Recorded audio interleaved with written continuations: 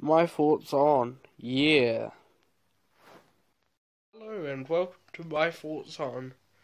This episode is about found footage films, and this is a weird category for film because it's where you hold the camera like this and they're like walking around and getting scared by ghosts or something like that. But it's really a mixed bag of good and bad films. Like on the good side, there's like VHS 2. Yeah, they're good films, and but there's bad films as well. Like, there's like a movie called Willow Creek, and that was bad. It's like, oh, there's Bigfoot coming after us. And all the movie, they're just walking around, and there's like a weird looking Bigfoot film following them.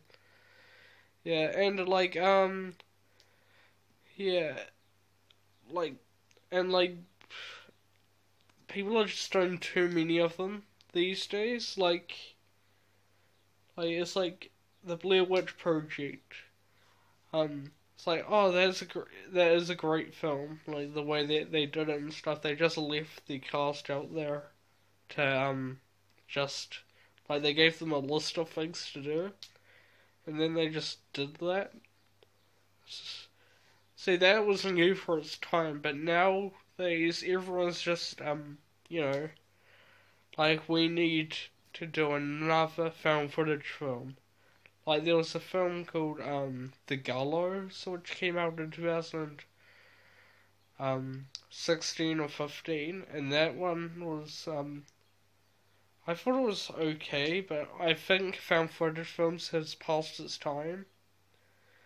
But also there's been some other good ones like As Above So Below.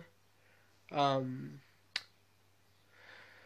uh and also Grave Encounters. I really like that one. That was really good. Like movies like Rick, that's great.